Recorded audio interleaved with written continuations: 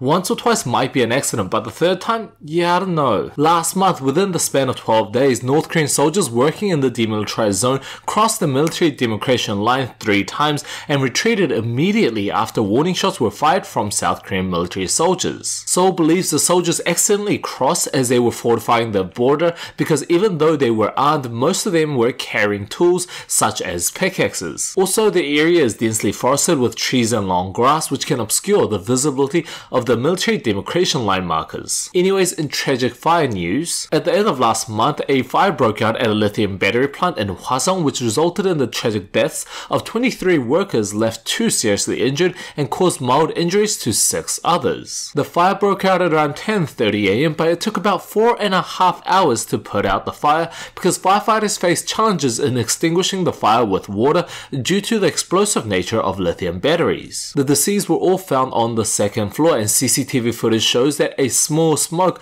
started from one of the battery cells that sharply grew to fill the inside of the factory in just 42 seconds. Among the dead, 5 were Koreans and 18 were foreigners, the majority of whom were Chinese nationals. Most of the foreign workers were temporary hires, likely unfamiliar with the structure of the building. President Yoon visited the site of the fire and ordered government officials to draw up measures to prevent similar accidents from occurring.